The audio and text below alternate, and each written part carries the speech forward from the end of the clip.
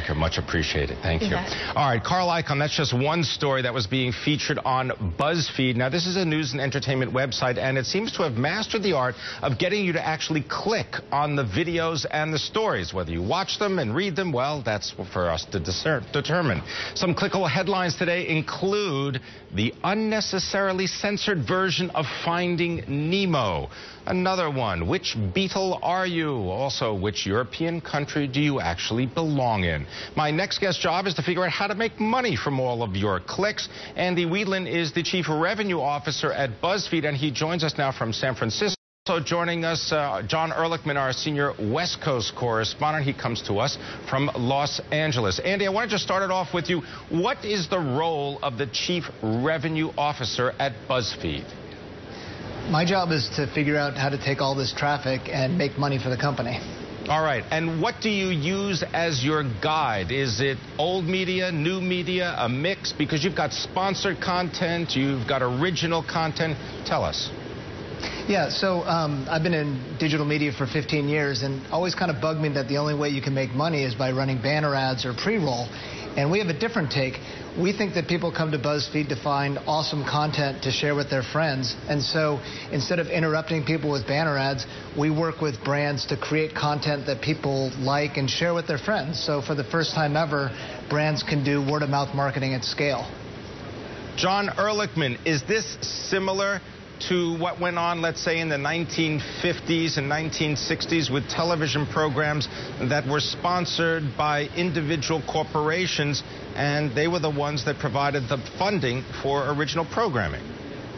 Well, I guess you could argue that BuzzFeed may have taken a page out of that playbook, but really, in a lot of ways, BuzzFeed is helping to rewrite the rules of this whole game. I mean, Andy said it right there. Banner ads, we knew they never really were that successful. Brands want to be a part of the story. It doesn't matter whether it's in, the written word or in video, and BuzzFeed has found this way to get people curious about content, not just the fun stories that you might discover through BuzzFeed, but through stuff that is actually sponsored content, which in some cases can be shared amongst people on Facebook more than traditional stories. Andy, I'm wondering if you can give us an example of sponsored content and original content from BuzzFeed. Sure. Well, we work with Geico, which is obviously a very large advertiser, and they want people, their customers, to talk about how awesome it is and how delightful it is to be a Geico client. So every week we publish stories about delightful things. It could be cute animals, it could be amazing internet memes, but we're creating this content so people who like Geico can share it with their friends. All right, well, what about an example of original content? Well, we have a team of 150 editors, and they publish 400 original stories a day.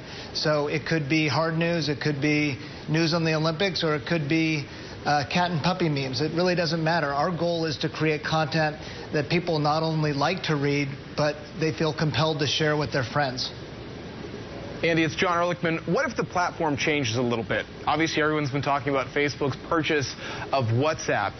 If people are sharing stories through WhatsApp, what does that mean for you guys? On top of the fact that Mark Zuckerberg made it very clear that with WhatsApp, there's going to be no rush to introduce advertising, given that in a lot of ways the advertising is already in those sponsored stories that you guys have. Does that create an opportunity for you?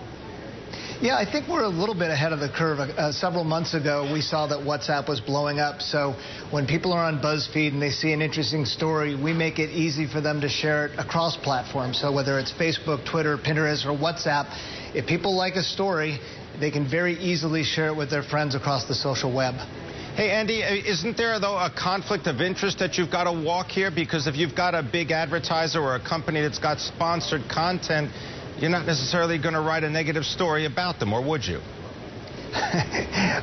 Sometimes I wish that was the case. No, we have just like any other media company, we have a wall between church and state. So we create content for brands that we think is good. On the other side of the wall, Ben Smith, our editor-in-chief, is writing news stories, and occasionally he'll write a story about a particular brand that may be favorable. But just like any other media company, we have a wall between church and state. What do you want to do next in terms of BuzzFeed's reach when it comes to original content? Well, one of the things that if you're viewers are on Facebook, they've seen that BuzzFeed has sort of graduated from lists to videos, and now one of the big things is these quizzes that seem to be taking the world by storm. So what city should you actually live in, or what Game of Thrones character should you actually be? So we want to provide this with our advertisers and create fun, interesting, lean-in type quizzes for our brands on BuzzFeed. And Andy, it's John again. If you guys saw the change or the developments with WhatsApp, maybe ahead of the curve, what's the next place where people are going to be going to actually share this stuff, whether it's a quiz or a traditional news story?